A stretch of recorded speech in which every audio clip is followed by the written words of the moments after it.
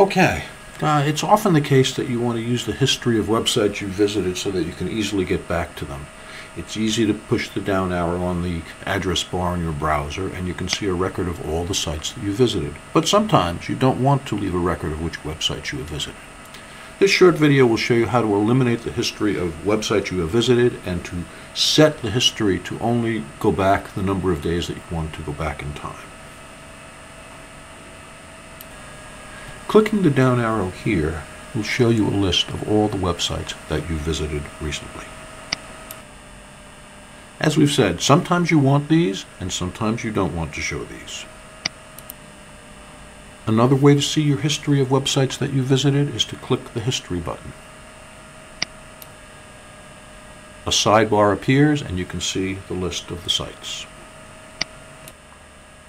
Click the X Close button and the sidebar will go away. Now, to erase your history of websites that you visited, select the Tools menu. Select the bottom option called Internet Options. In the Internet Options dialog window, click the Clear History button.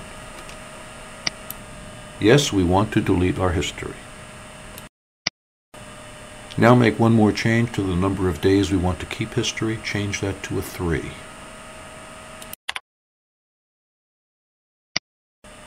And finalize your changes by clicking the OK button. Now when you press the down arrow on the address bar, you won't see any history. It's been deleted. If you click the History button, you also won't see any history. And that's it. As we've said, sometimes you want to keep a record of all the sites you visited, and sometimes you don't. Now you know how to do either.